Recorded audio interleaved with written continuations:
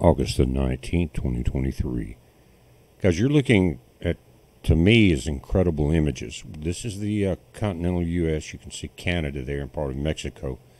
Several things are happening now. To the bottom right, you have the Caribbean system that's about to move in. Here, off the coast of Florida, you're seeing the system that's going to move into the Gulf and possibly bring Texas some moisture. But look at the outside feeder bands of Hurricane Hillary right here. It's still very far south of L.A., but look at the moisture pattern moving up into this. This is live satellite imaging, so we're already into Utah, we're into Idaho, getting over into Wyoming, and it hasn't even started yet. The moisture's already pumping through. It's not that heavy yet, but guys, look at what's happening. LA, this could be more rain and more flooding than they've talked about. Same thing with Mexico, especially along the Baja Peninsula.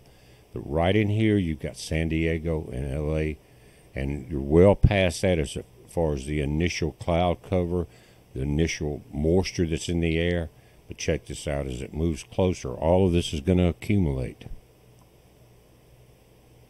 Now, not only is this upper feed band very large, one of the largest I've ever seen, it's already from one of the side bands pulling moisture into the Gulf of Mexico right there. Check that out. So we've got this system coming in. You've got moisture building in with it. And guys, maybe this will be a blessing to Texas. Look at the moisture that's already in the western Gulf. You're probably along the southern tips of, or the southwestern tips of Texas, starting to see some moisture. It's very much needed in your area. Florida, you more than likely are seeing some rain coming in from the system that's here. It's going to move into the Gulf of Mexico. Very wide image here, guys. Hillary's pumping here, moving north. You've got it sending moisture off one of the feeder bands to add to the building moisture into the Gulf. Here's the system that's supposed to come in. Now looking at a Texas, southern Texas hit. System in the Caribbean. This one's already number 6 here. You can see how very tightly wound it is. This one's moving into the Atlantic, but we have a massive storm coming off of Africa. We're getting into it, guys, again, the 19th, so that means we are just about 10 days from the peak of hurricane season, but this will last until the end of November. Now, a little closer look at what's going on here. You've got the California border, guys. It's right here. The very top, this is Arizona. And this is usually lighter moisture when you've got the yellows and greens and blues. When you start getting to the oranges and reds, you're a little more heavier rain. But guys, if you're in California or Arizona or further north, or in the Baja area or anywhere on the planet, especially in Mexico, let us know what you're finding out there. This moisture right here will build and will add to what's going to come around out of the Gulf. And again, Texas, it looks like you're starting to get some moisture here. Maybe just high cloud cover for now, but look behind this. Now, taking a look at the Atlantic, guys, here in the Gulf of Mexico, you've got this system that's just off the tip of South Florida. You can see the storms there, but it's a much wider area of circulation or rotation.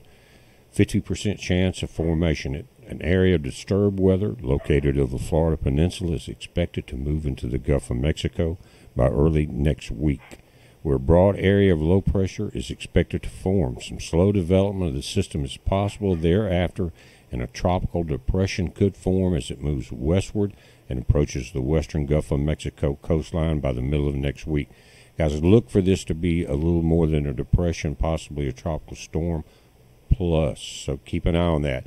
And remember, coming in from this area, we're starting to see feeding of moisture from Hillary. Don't forget that. It's going to add into it.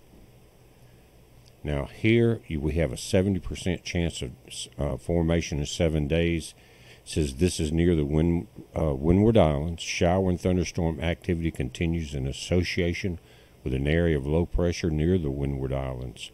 Some additional development of the system is likely, and a tropical depression could form by early next week while the system moves westward to the west-northwestward at 10 to 15 miles per hour over the eastern and central Caribbean Sea.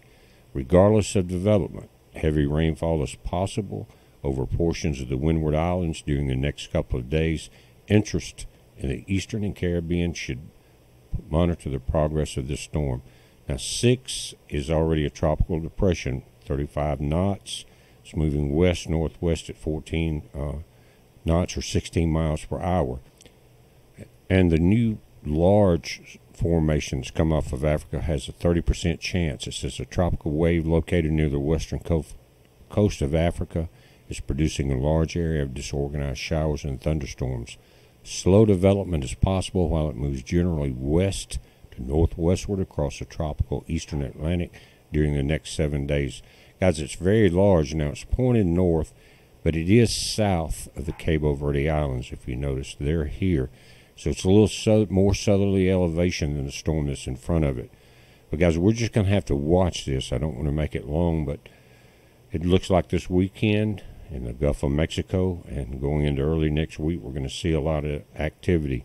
You guys in the Baja, in San Diego, L.A., all the way up through Nevada and to Utah, the storm is not even there yet, and we're already seeing moisture gathering in the atmosphere and possibly rainfall in many areas. So this is just going to continue for the next 2 days at least. We're going to go into Sunday evening. It's making landfall up in California.